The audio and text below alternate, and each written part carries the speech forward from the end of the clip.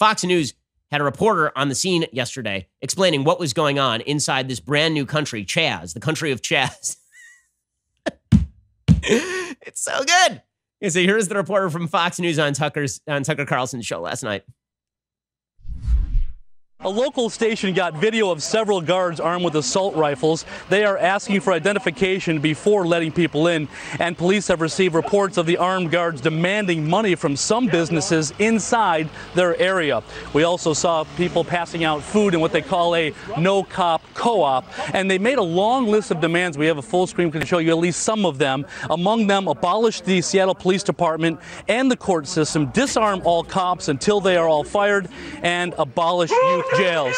The mayor's office did not respond to our request for information about what they plan to do next. So they're allowing these crazies to take over. Like, this is a place where taxpayers live. This is a place where taxpayers live. So how's your whole abolish the police thing going if you're living in that area? Is it going well for you? By the way, some of the signs around the area are things like, the cops will always be racist because capitalism requires inequality.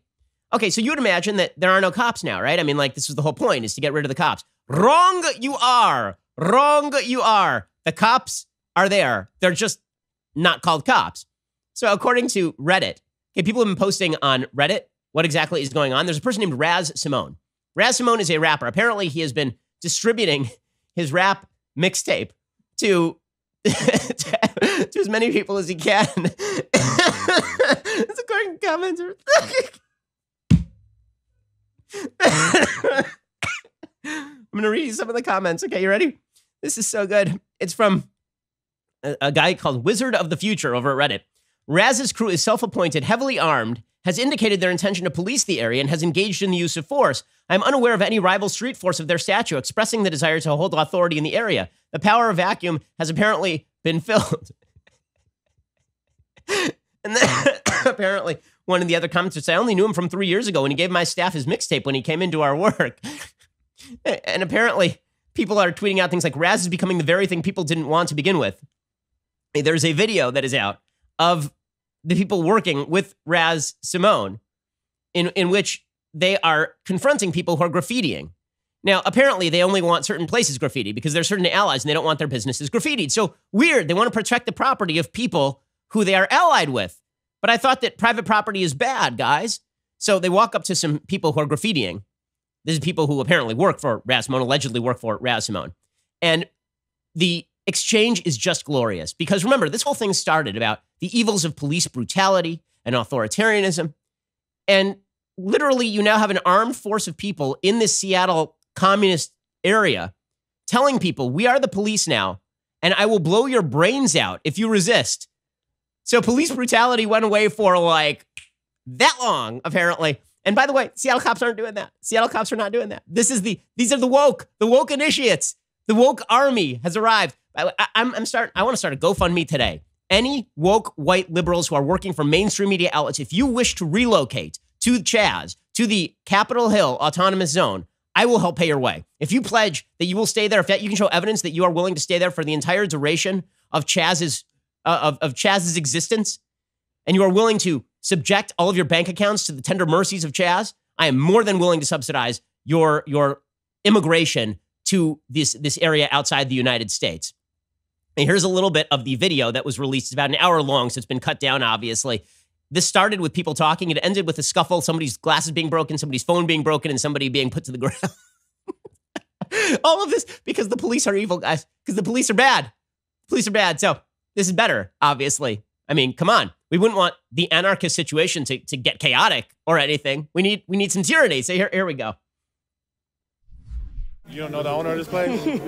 The owner that's actually being nice and letting us stay here? Oh, God. You forgot. We are the police of this community now. Hey! What the? Hey! What the? What the?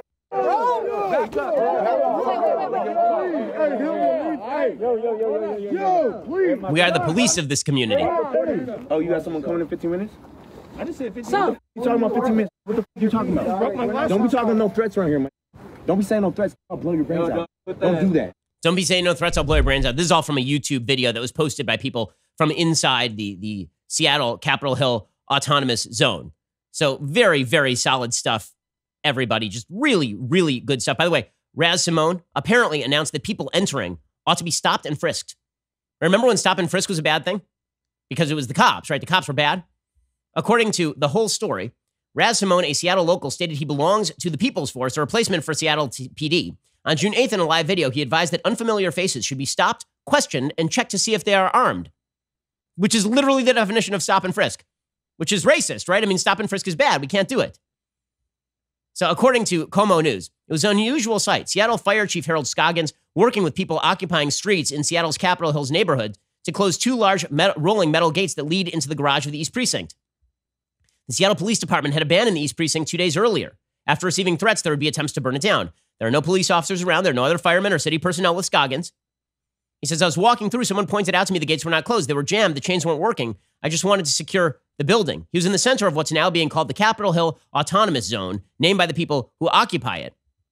I told him this report for Como. I thought it was unusual. A fire chief was trying to secure a police precinct by himself while being surrounded by hundreds of people occupying the streets who have shown a disdain for police. He says, well, we got a team. We're working through this. There is some trust built. I don't want to compromise that trust.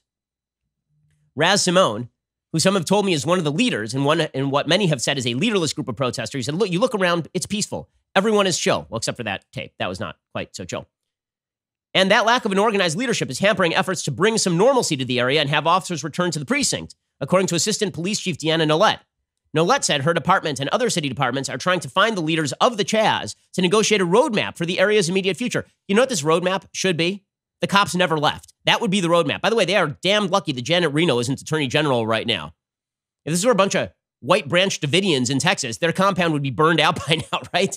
But now, because this is the woke initiates, we're just going to allow a 6-block radius in the center of the biggest city in Washington state to be taken over. Nolet said, while Washington is an open carry state, there's no legal right for those arms to be used to intimidate community members, because apparently they're trying to intimidate people trying to enter. She said operating a citizen checkpoint on a public street is illegal. She said, we've heard anecdotally of citizens and businesses being asked to pay a fee to operate within this area. So there are reports of an actual shakedown happening inside the area. Why it seems as though the communist/anarchist takeover is not all it's cracked up to be. I don't feel like injustice is being cured, guys. I don't feel like this is going well. By the way, what is the city of Seattle doing about all of this? They've staffed porta potties there. They've granted all the protesters porta potties. They've put garbage cans and portable toilets in the vicinity for use by demonstrators. The demonstrators, by the way, are also showing, they put up a big movie screen, and they're showing Ava DuVernay's 13th documentary from Netflix about how the prison system is evil. And then Ava DuVernay, not having to live here, of course, she puts up a message, blessings and bravery to all the good people at CHAZ tonight, onward. Anytime Ava DuVernay wants to relocate from, I'm sure, her posh estate down to the city, the Capitol Hill Autonomous Zone with no police protection, and if she wants to bring her bank account with her, then she is absolutely free to do so. And I very much look forward to her doing that. That sounds great. What are they actually demanding? So here's the demands. See, one of the things that's happened here is that there's in semantics, right? In linguistics, there's a term called semantic overload. Semantic overload is when there's a term that is deliberately vague, so it means more than one thing. Black Lives Matter is a perfect example of this. As my friend Eric Weinstein has pointed out, Black Lives Matter means something that is perfectly obvious and that we all agree with, Black Lives Matter, but it also means something more, which is you're supposed to agree with the group, Black Lives Matter, or their demands. And that's ridiculous because the Black Lives Matter group is very distinct from the message of Black Lives Matter. In fact, the Black Lives Matter group is incredibly radical. They call for things that nobody in America wants, including Democrats. They're extraordinarily anti-Semitic in their leadership team. And so the semantic overload for Black Lives Matter has become perfectly obvious. Okay, so what are the demands of the people living and ruling now in this particular area of Seattle? Wait until you hear these demands because they are spectacular. They are spectacular. What they demand in order to leave free tax-paying citizens alone in the United States of America, because they say they're no longer living in the United States of America. They literally have a sign, again, that says, you are now leaving the USA. And how's that going for everybody when the commune's food is being eaten by all the homeless and you have to ship in vegan meat to all the protesters? Thank you for tuning in to The Daily Wire, one of the fastest growing conservative media outlets in the country. If you enjoyed this video, be sure to give it a like and subscribe to our YouTube channel so you don't miss out on any of our content.